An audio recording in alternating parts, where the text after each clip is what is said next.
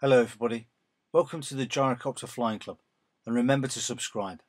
It's a fact today there is a consistent level of takeoff and landing accidents. I've heard many instructors say you can't do much to stop people having brain fade, and I would agree where someone just simply does the wrong thing. Perhaps on takeoff a pilot fails to bring the stick back or hasn't pre-rotated to a high enough value. Last month I gave you some examples of the kind of snags that existed in the takeoff phase. This film we look at landings, and it's this area where the problem is mainly poor technique, which is a training issue. Mentally, the pilot must understand that the landing starts with the approach. It needs to be stable, which means the aircraft is trimmed for your chosen approach speed, and you need to have a plan. You can decide your own plan, but at some point you have to know what makes you choose a go-around as your best option, because you can't continue to the ground and then decide. The main factor in gyroplane landing accidents are yaw and drift. Rounding out high and getting slow is also common, but actually it's the yaw and drift that makes it get ugly, as this MT pilot demonstrates. Here are some further examples of a pilot doing different things that makes for inconsistent landings.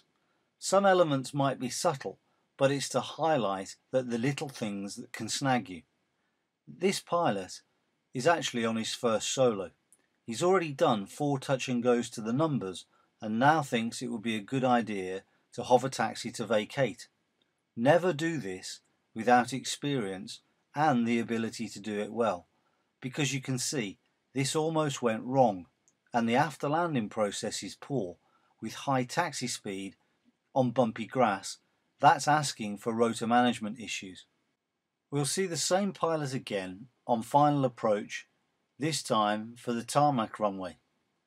Part of his problem is that he doesn't trim, so he's actually hand flying the final approach the whole time, which leads to instability. You can see the stick movement, and this landing has a lot of right yaw as power is chopped. It's nothing sophisticated, but you can see just how big the movement is, and at some point you don't keep getting away with that. This approach was high because he turned base early, and because of a lack of trim regime this approach is much faster. We were at 70 before, we're now at 90, and consequently we float for a long time, and because of the lack of directional control we have a huge amount of right drift. You can see that it doesn't take much error to have a large effect, and the key to note here is the issue at touchdown started by turning base early and being high. If you recognize either an unstable approach or a build-up of yaw and or drift, you must go around. Landing accidents can be prevented in the main by just doing the basics well. I'll leave you with the same pilot on approach to a new airfield.